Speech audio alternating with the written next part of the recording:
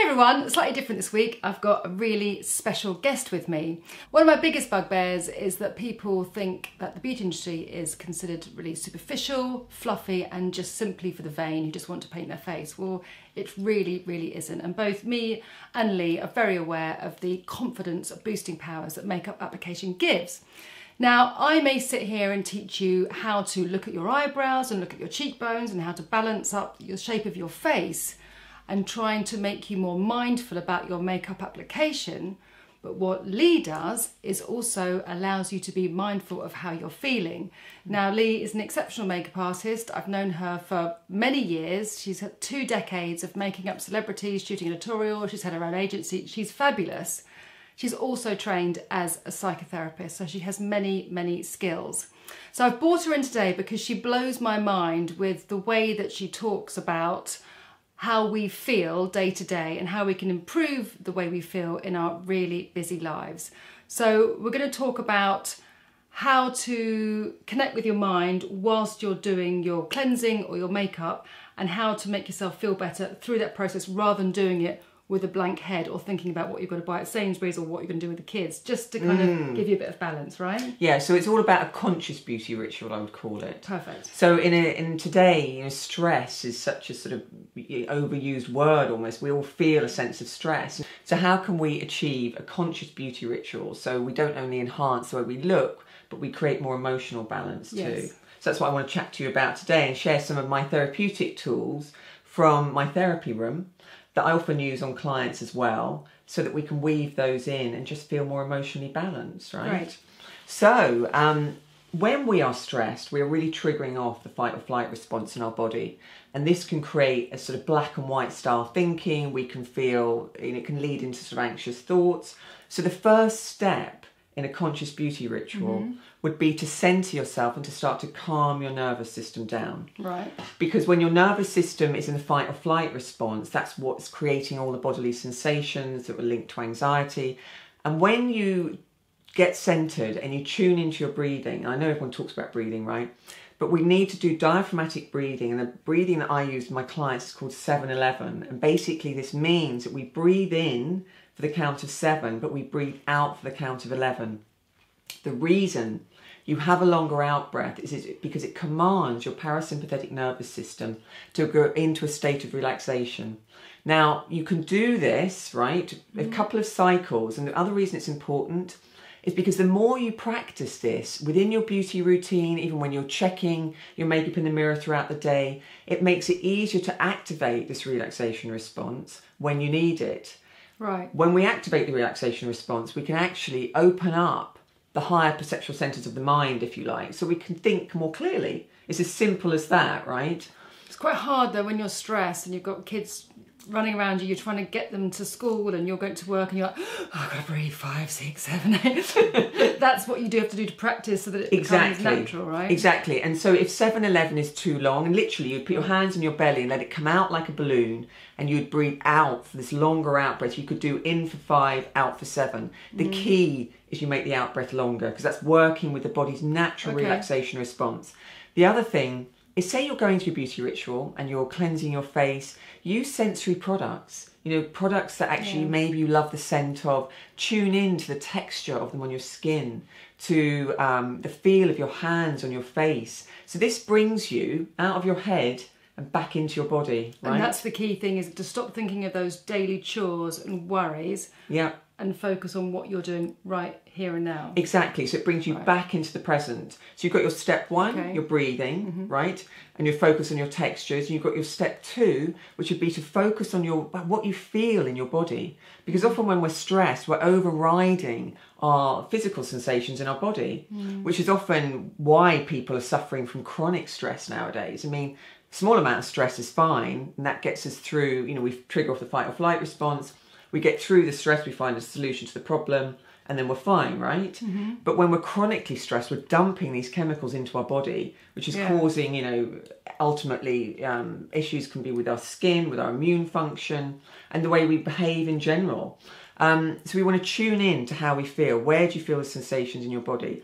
You were saying to me earlier Like maybe you feel it in your fingers, your hands. Yeah, I get like sort of stressy hands, which is not really good for my job. When I'm at work, I suddenly sort of go into this like, not dream-like state, but I'm at work, so I take on a different persona, I suppose. Yes. So I become very centred. Yes. But I think I'm being clever if I'm thinking of, you know, what I've got to do that day, thinking of an email, you know, writing it in my head whilst washing my face, because I think that's like multitasking, but actually that's not good for me. Yeah, well, the multitasking can sort of fragment our thinking. So it's actually better if we can focus on doing one task, which I know as mothers and makeup artists and business people, that can be a challenge.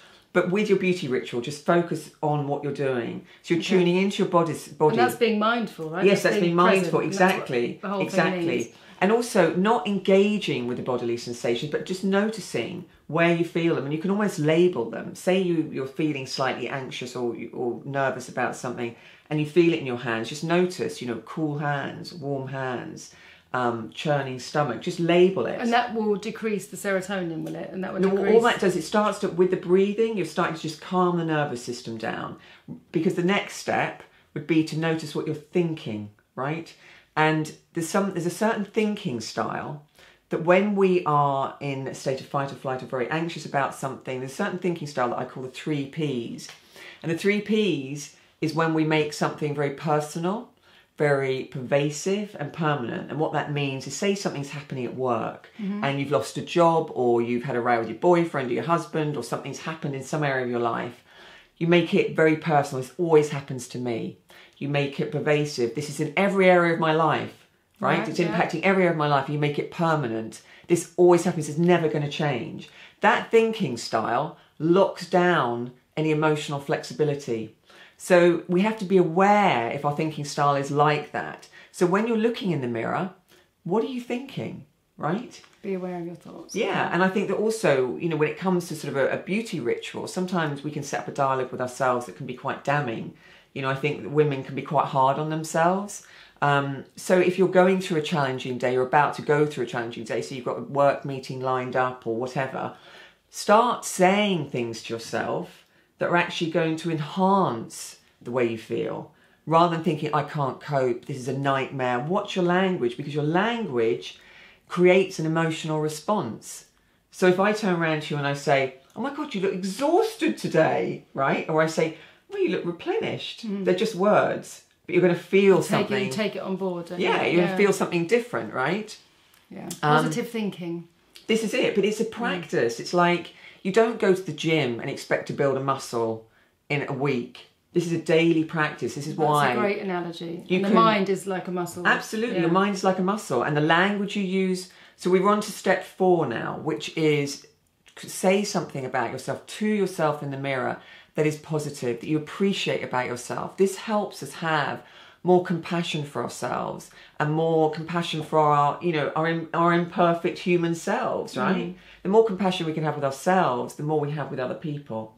So what would you say? So I would say something, I mean, I like to base it on something Do you do this every day? I do this a lot, yeah. Okay. And you might even do it even if you take one of these, like the breathing and just zooming, consciously massaging your, serums or moisturisers in. Even that one thing is going to help you start to calm your nervous system and create an awareness of what you are actually doing throughout your ritual, feeling and thinking, right? Okay. Feeling and thinking. Yeah, and so you'd have your 3 affirmations you like about yourself, 3 things: you're a kind person, you love your eyelashes. That's really hard. I struggle with saying nice things about myself. I don't know why, but I do. I found that out recently. It's a quite British thing though. If someone compliments you, do you ever find people sort of say, oh no, but I know I smell really nice today, but honestly I didn't yesterday and I looked terrible yesterday. They make excuses, right?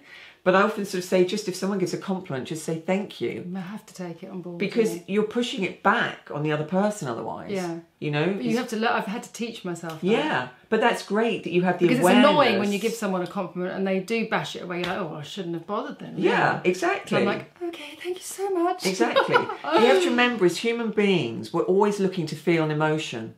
We're emotional creatures. We love our lives through emotion. This is why makeup and beauty, it's not the makeup or the beauty, it's the way we feel as a consequence of doing this, right? You put on your face and you feel something different, right? So this is why beauty and makeup is so potent. And what about if you do your makeup and you still feel negative about yourself? Well, there's a thing. There's a negative state you can get into, right? And the other thing I would add into this is emotion. Motion of the body creates emotion, right?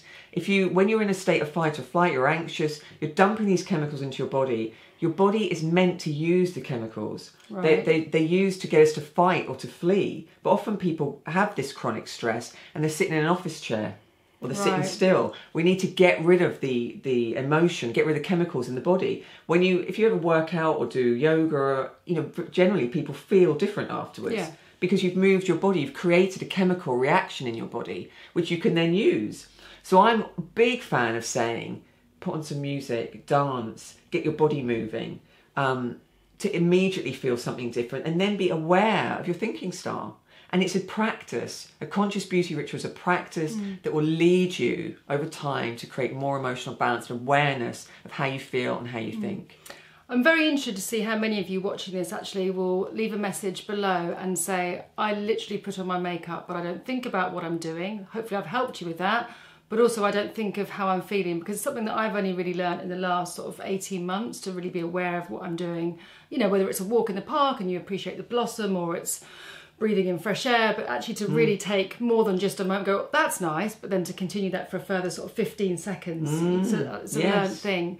So I wonder how many of you do that, and then how many of you will take on board what Lee said, and then when you are doing your makeup or cleansing, you will think about something. How long should that process take? How long would you want? Because I need to put a sticky note on my mirror to remind myself to do it until it becomes natural, I suppose. Do you know, I think I'm all for breaking these down to very small bite-sized chunks. So if you say, okay, I can factor in the breathing and just tuning into my body, then just do that one thing. If you find that you're in a very negative space, then focus on your thinking style. So if you're like, I don't want to go to this meeting and I don't want to see this person, then you have to go, right, breathe. I am going to be good. You have to flip it round positively. Yeah, absolutely. Right. But remember, the breathing helps calm the nervous system, and that will open up the more rational thinking part of your brain, and that is the key part to all of this. Because what did you say when I said about my husband? You said something about you react with emotion and then... Yes, because you have emotion. This is not commonly known. You have emotion a split second before you have thought. So we feel something and then we'll think something. So we need to be able to have the awareness of our thinking style so we can loop back round to calm the thought. Yeah. But with breathing... I wish I could do that, yeah. Well, you can with practice. It's literally... But if that's a natural body response that you... Emotion, I'm very emotional, so I react and then I think about it and just think, oh, damn it.